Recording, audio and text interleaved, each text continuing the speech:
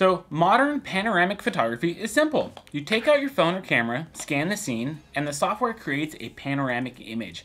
But things weren't always that easy. 35 years ago, in 1985, you needed something like this, the Fuji Panorama G617.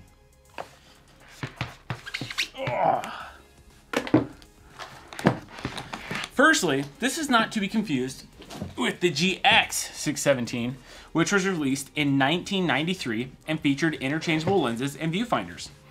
The G617, however, had a fixed lens, an EBC Fujinon 105mm f8, made up of 4 components with 6 elements.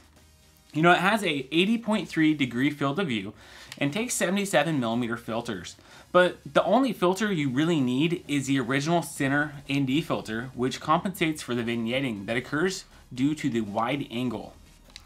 The camera is completely mechanical, no batteries, no electronics, no metering. Focusing distance must be measured or estimated, and the minimum focusing distance is 3 meters, or about 10 feet. It's definitely designed for landscapes. Now, you might be wondering why the distance scale has some numbers in yellow. Well, as I mentioned earlier, the camera can only focus as close as 3 meters. The numbers in yellow are purely there so you can properly hyperfocal distance. And if you want to see us do a video explaining how to hyperfocal, let us know down in the comments below. And while most would typically use this on a tripod, Fujifilm built handles for the occasion when one might be shooting it handheld.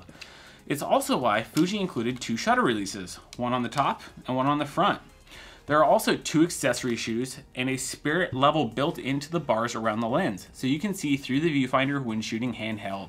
Now, why would someone go through the trouble of using this camera in 2020? Especially when digital Fujifilm medium format options like the 50S, the 50R, or the GX100, you'd think there'd be no point. Well, you're wrong.